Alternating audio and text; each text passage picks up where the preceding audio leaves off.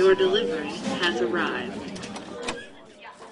Delivering supplies, transporting specimens, carrying packages. It's a tough job, but someone's got to do it. And at El Camino Hospital in Mountain View, California, that duty falls to a fleet of 20 robots called TUGs.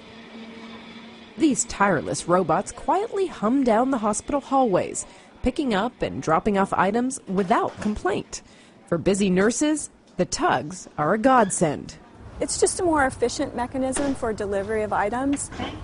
You don't have to wait for a person to finish what they were doing before, or you yourself as the nurse don't have to run down to the pharmacy to get the medication. You can call for the robot to bring the medication up. It's just much more efficient.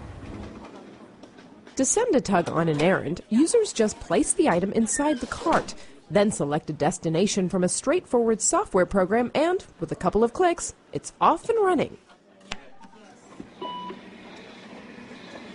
Ultrasonic sonar, infrared sensors, and lasers help the robots avoid bumping into objects or people.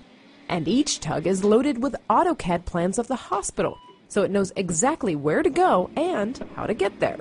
Crossing hallway. Even if it has to take the elevator. Calling elevator.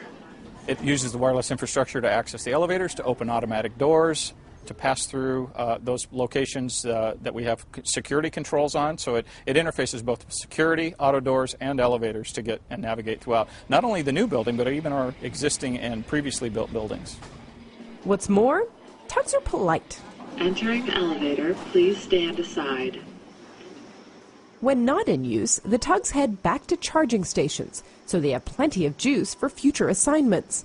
On a typical day, these modern-day couriers make 300 deliveries combined, all in a day's work. Thank you. For Smart Planet, I'm Sumi Das.